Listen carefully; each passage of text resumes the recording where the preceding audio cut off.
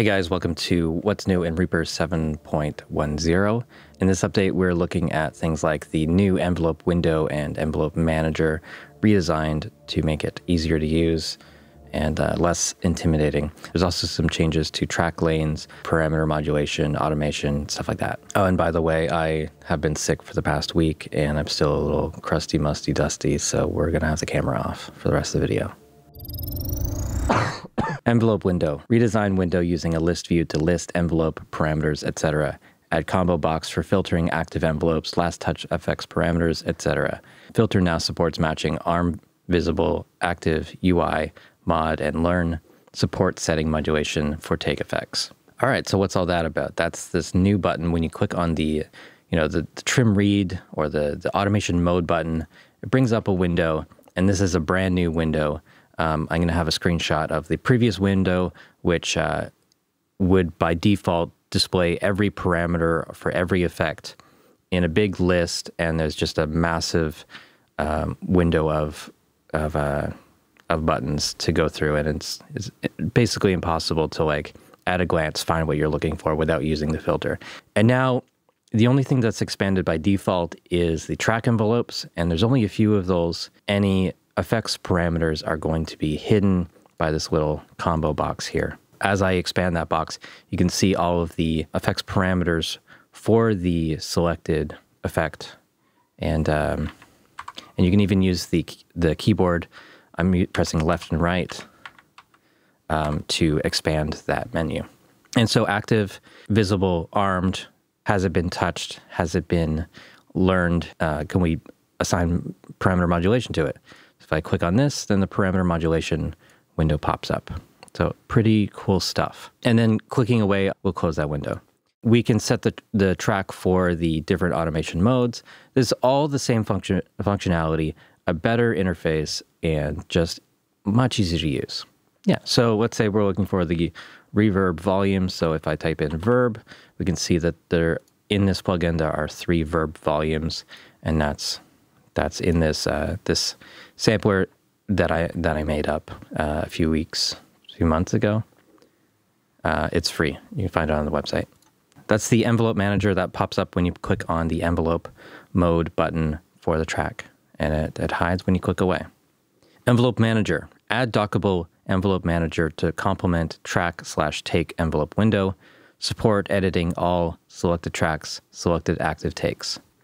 So in addition to the track envelope button, and also similar thing for take envelopes, if we go to the view menu, we also have the envelope manager.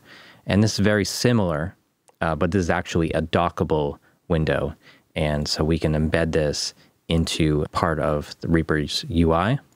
And again, if we right click, there are some other options for default all effects parameters expanded, all effects collapsed. You can even set a default filter. So if you type something in here, you can have that always stay there, which is, pretty cool. So if I select the decent sampler track, you see the effects parameters are there. And if I go to, let's say, the synth track, you can see different sets of parameters based on what I'm clicking. I don't have to click on the button for each individual track. We can kind of have one manager for the entire project. If there are multiple tracks selected and the effects parameters are the same across the different tracks, so these guitar 1 and guitar 2 here, they both have the same effects basically. If I select both in the envelope manager, we do see the plugin parameters that are the same. For fixed item lanes, add action to explicitly make all lanes big or small.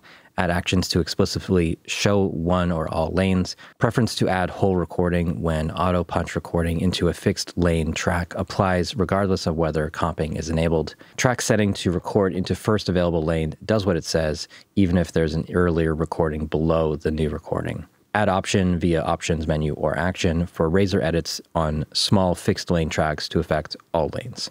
All right, so we're going to come over to this track that has a few different lanes. This track is in the fixed lane mode. And if you forget what that is, go back to the Reaper 7 What's New video. And now things have changed since then. You probably need to catch up on some of the other videos, but fixed item lanes is enabled here, which is sort of like different, kind of like different playlists for this. These are recordings done at different times. Some of these are months ago, and some of these were from today. This top lane is my comp lane, which is starting out with just this full recording on lane 3. So let's say I want to fix part of this. This section here doesn't sound so great. Let's play this section here.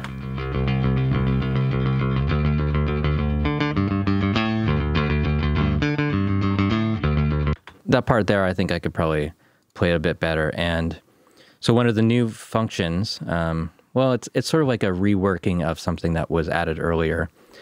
You can see how there's no audio in this section here. On lane 2, there's an empty gap.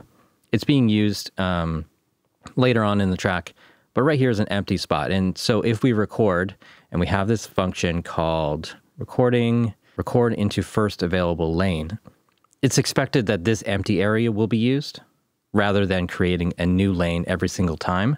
When that function was first added, it only worked when there were empty lanes kind of below the last used lane, and ones in the middle weren't used. Well, we're gonna demo that.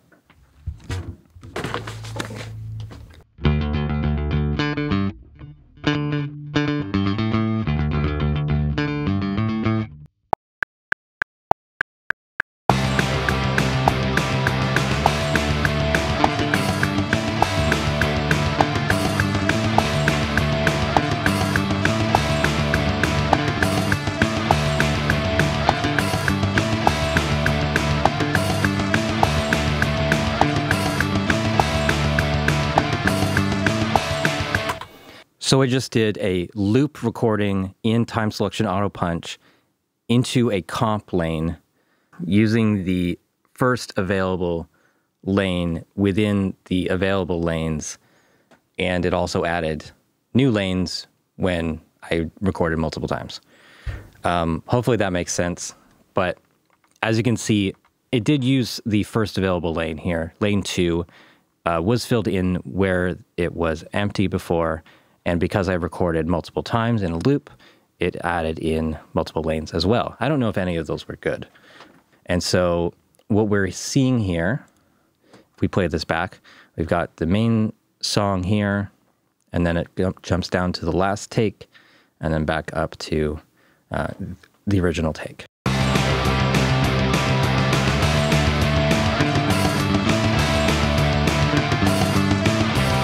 And that one's not so good, and we'll just click this one.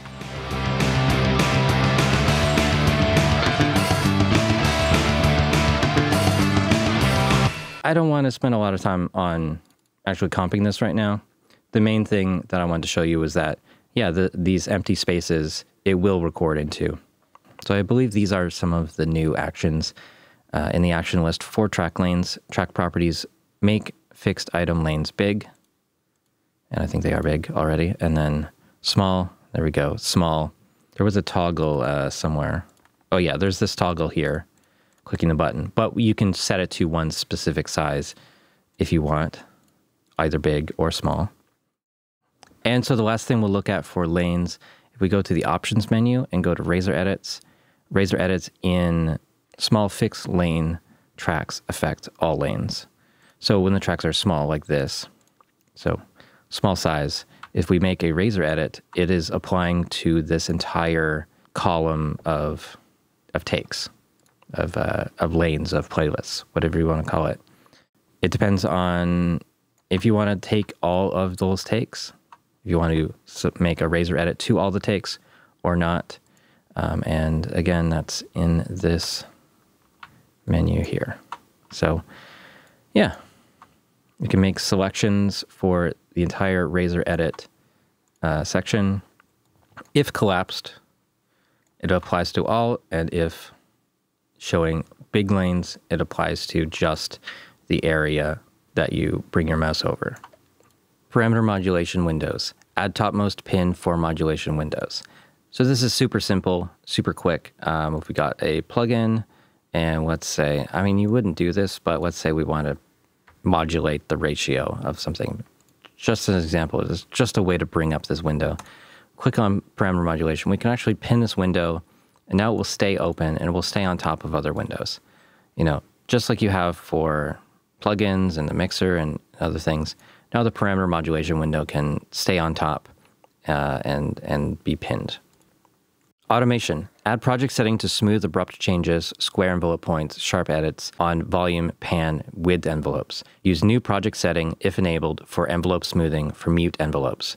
Improve smoothness when looping automation items with sine or parametric LFO. So project settings, advanced, smooth, abrupt, volume, pan, width envelope changes by some amount.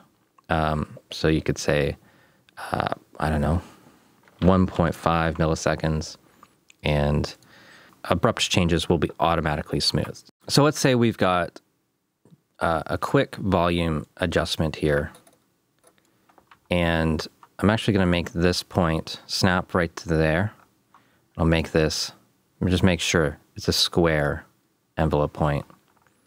So rather than just being a completely abrupt change, there's going to be sort of an invisible transition amount there now.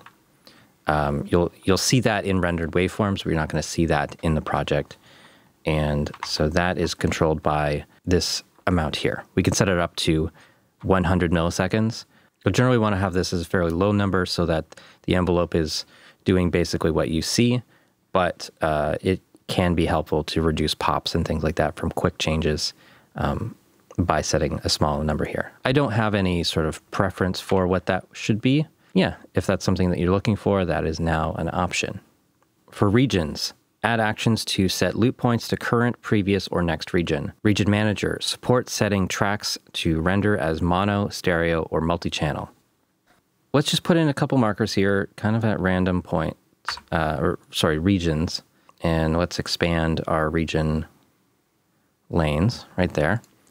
So you can see that there's 3 different regions. So if we go into the action list, if we search for region and loop, we've got set loop points to current region. I can run that. And so that's 1 for the full song. Set points to next region. And so that's region number 2. Run this one again. So it's going to number 3, right? And then we can go back to the previous one with this action. This can be really useful for loop recording and things like that. I've previously set up custom actions for this sort of thing for use with a foot controller. So having these built in and working well, that's great. Now the last thing for regions is in Region Marker Manager. If we have our Region Marker Manager expanded enough to have the render track list function here, double click here, bring up the menu.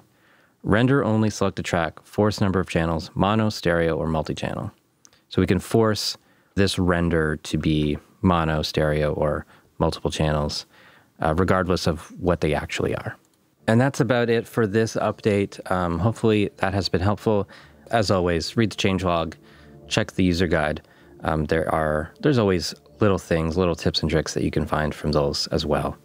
So hopefully this has been helpful. And also there's a SWS update this week, and it is now available through Repack. I will try to get a video out in the next couple days about doing that. It's actually super easy. Installation of extensions on Mac has especially gotten easier, but it's awesome to be able to have SWS updated frequently and included with Repack. Basically, 1-2 click install and updates. It's awesome.